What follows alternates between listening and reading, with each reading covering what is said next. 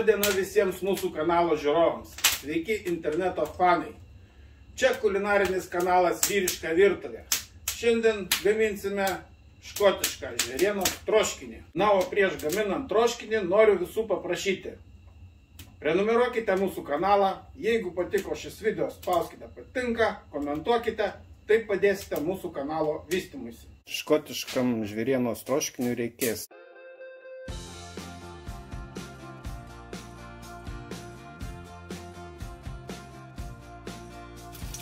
sudedam svogūnus. Lengvai apkepė svogūnai.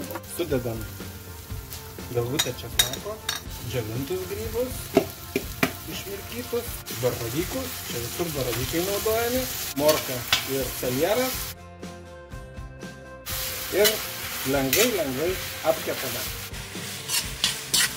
Kepėme apie 10 minučių ir viską išimam. Atėjo laikas mėsytei. Čia yra briediena ir stirniena. Apkepsime nedidelėm porcijom. Čia yra mėsytė užmarinuota vyno marinate.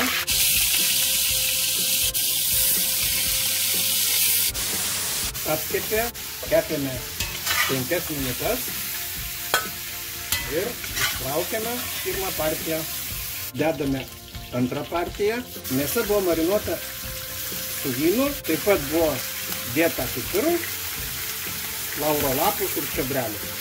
Sudedam paskutinę partiją mėsos, per 4 kartus mes čia ją ir atkepėm. Marinatas, kuris liko mums bus reikalingas, reikėjo pakepti ir šoninę. Tai šiuo atveju aš dabar čia pabandysiu pakepti, nes šoninė tai yra būtina. Baigia apkepti paskutinę partiją ir pereisim prie troškinimo. Grąžinam visą likusią apkeptą mėsą. Vidury padarėm tokią duobutę, įspaudžiam pomidorų pastos, sutrynėme lauro lapelius, druską, juoduosius pipirus, galim viską paprieskoniuoti pirmą kartą. Ir supilam marinatą, įdedam dar 3 šaukštus bruknių uogienės. Uždengiam dangtį ir duodam pasitroškinti šiek tiek. Pasitroškino apie 10 minučių. Apkeptas daržovės su grybais. Grąžiname atgal į kazaną. Įpilame tamsaus alaus. Škotas galaus, ne škotas. Čiobrelių įdėsime. Kelias šakeles sveikų. Uždengiam ir ant lėtos ugnies. Turbūt kokiai porai valandų. Įdėjom bulves ir viską dar užpilame sunka nuo grybų, perkoštą per sietelius. Atidengiam pasižiūrėti.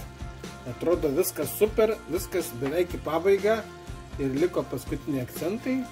Įdėsim smulkinto saliero, lapų,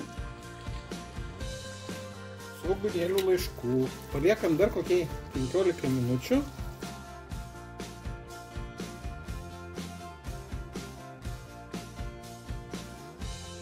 Atėjo degustacijos valanda.